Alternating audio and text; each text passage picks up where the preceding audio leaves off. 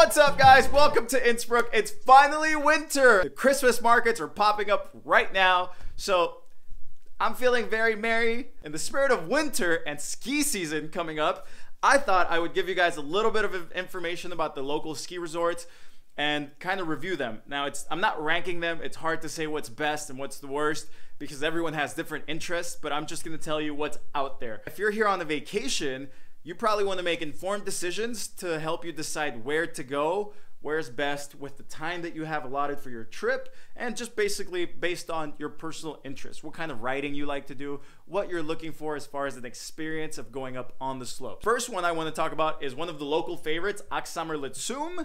It's like a 20-minute ride away from town, 40 if you're on the bus, depending where you're staying. Just look it up online and you can find the stop that'll take you straight there. It drops you off right at the parking lot, so it's very convenient.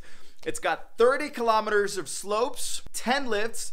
The longest run is 3.1 kilometers, and the most difficult slope is 2 kilometers with a vertical difference of 475 meters. There's a few reasons why Axamer Lizum is really popular with the locals. One, there's huts throughout the mountains that give you a really authentic feel for the local culture. So locals even like going there. It's not the tourist trap type places. The view from the top is really beautiful as well. A lot of people call it the Tyrolean Dolomites, like the Dolomites in South Tyrol. Dolomite is my name.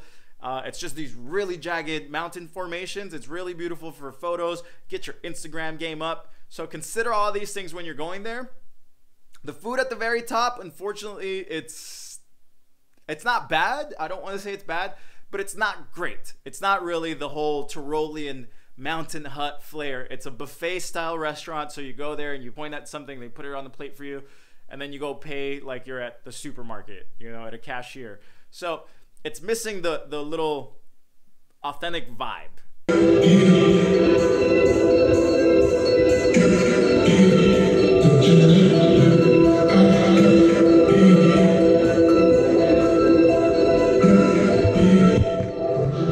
The second ski area I want to tell you about is Nordkette.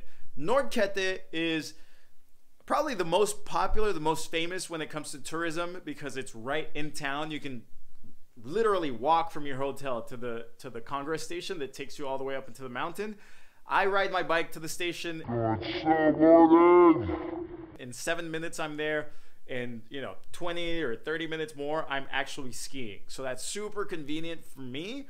And that's one of the reasons why I really like going there. Locals go there before work very often because they can get in a couple of runs, or after work, or students. It's a university town, so a lot of students actually go up there before class or after class. Super convenient if you want to maybe go snowboarding and do other things, like do a half day of snowboarding and then a half day of other things if you're only here for a few days. Slope distance, 13.9 kilometers. It's really fun to go there if you're into off-piste, if you want to go free riding. All my friends love doing that. Personally, I don't. Oh my god. Oh, that was so from.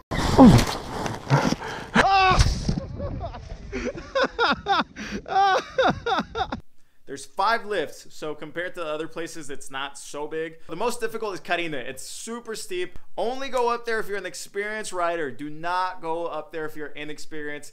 You don't want to get hurt while you're traveling. So I'm at Nordkette. I came up to half of the car, and I'm kind of regretting my decision now.